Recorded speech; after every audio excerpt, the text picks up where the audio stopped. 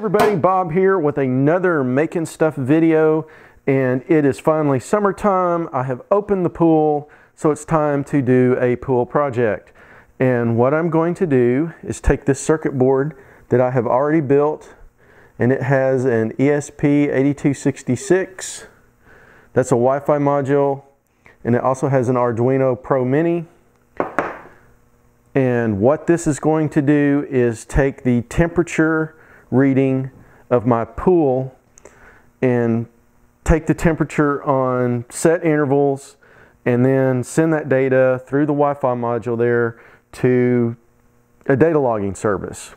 And what I'm going to use to do this is that circuit board. I've got a temperature probe here, and this is waterproof. It's made for reading water temperatures.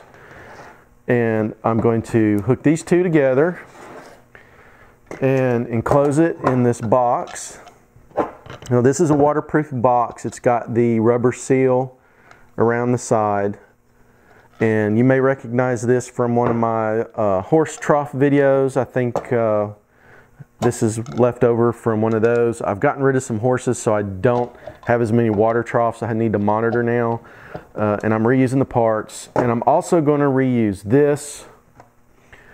It is a solar panel that came off of this motion sensor light. It's a solar motion sensor light, and it worked great for a while, but it quit working a couple of years ago, and it's just been on the side of the shop.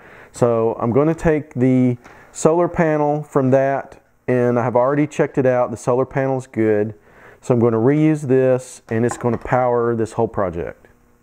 Okay, so I was in the middle of hooking all of this up for final assembly. I've got the wires all going through the watertight connector there. I was hooking the battery up to the board, and I was going to use this charger circuit here. I was going to power the whole thing with this lipo battery and this charged circuit, hook it up to the solar panel. And I've used this board before on other solar projects, and it worked pretty good. But as luck would have it, I hooked the battery up backwards, and I released all the blue smoke out of that little chip right there. So all the magic blue smoke is gone. So I'm going to have to order another board that has all the magic blue smoke in it. And this is an old board, and you can see where I got it, and it's not even red. It came from SparkFun, and it's not red, so this thing's old. So I'm going to order another one. So I think what I'll do is I'll just go ahead and hook this up and let it run off of the battery. I did get the battery fully charged with this before I unhooked everything and hooked it up backwards. So I've got a fully charged battery, and I think what I'm going to do is just let it run and just see how long it'll run on that battery. And one of the tips I'm going to give you guys that I have found in the past, I've made other solar and wireless things, but these boards, the Arduino and these Wi-Fi boards, they've got LEDs on them.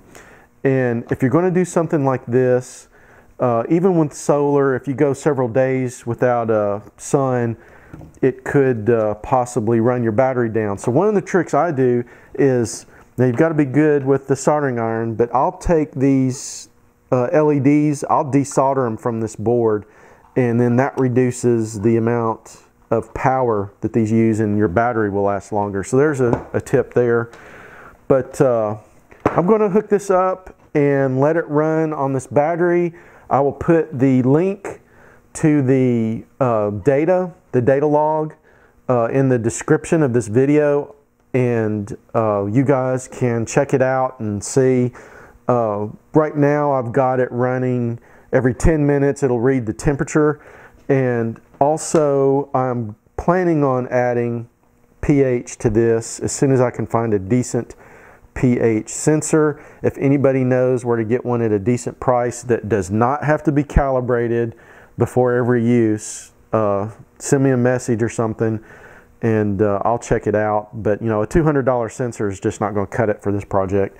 So I plan on adding more sensors to this. This gets the whole framework and the base down, and